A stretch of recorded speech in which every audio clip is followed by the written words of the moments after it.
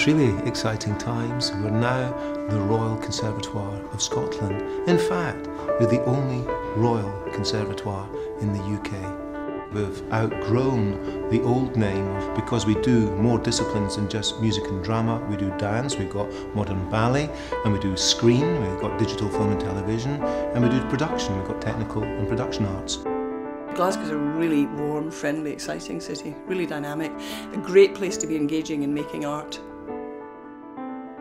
Well, it's been great to just even this first year to study in a place where the devotion to the arts is so obvious from everyone. For the staff, the teaching staff, to be working artists is very, very important, and that starts with the principal and myself as vice principal. He's a trumpet player, I'm a theatre director, and we still go out and practice our craft. It means that we're still doing it, and students have respect, I think, for artists who can still do it. We're not 40 years out of date, we're up there with contemporary artists because we are contemporary artists. I find that our teachers always teach us and treat us as future professionals.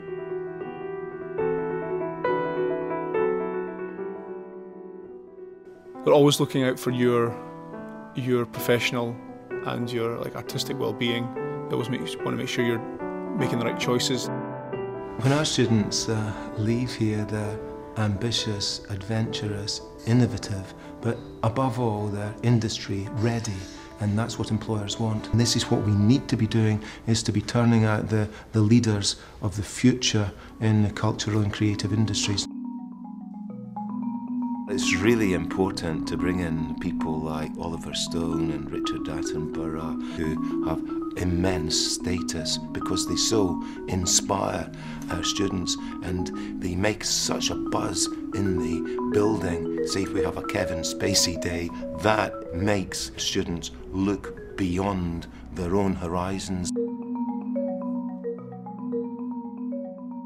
We're immensely proud of the award-winning, purpose-built Spierslock Studios, the amount of space that we've got up here. Not only are the students absolutely up there with the best, but the facilities are too. We have got an estate strategy away into the future to keep this conservatoire ahead of the game.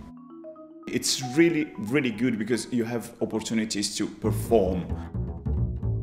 Our students learn through performance. They play in the more intimate surroundings. Then we get the public in to watch them, and then we encourage them to tour as well. This thing called performance, whatever we mean by that, whether it be concert or drama or whatever it is right at the heart of the learning experience.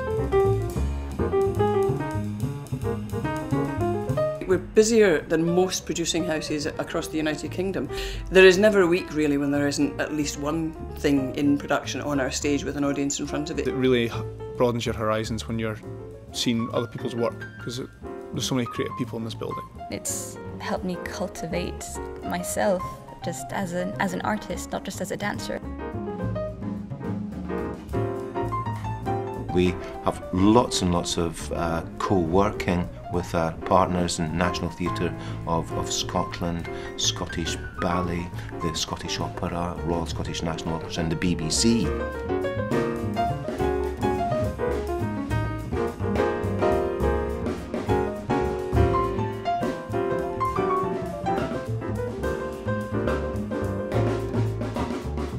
It's a really sort of multicultural and international environment.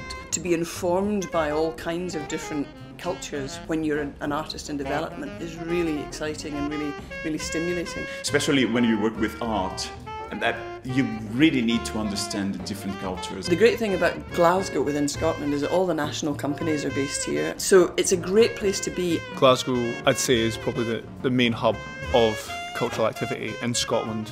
Very open and friendly, and I felt instantly welcome.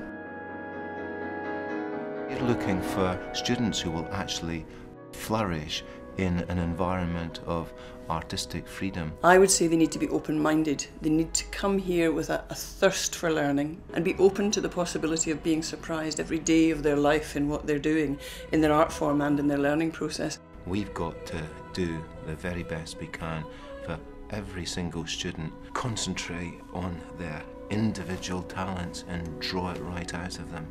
By the time they leave, all of our graduates are ready to go out there and strut their stuff on the stages of the world. We kind of call this a conservatoire that is run by artists for artists. So it's very, very important to have the art right at the centre of what we do.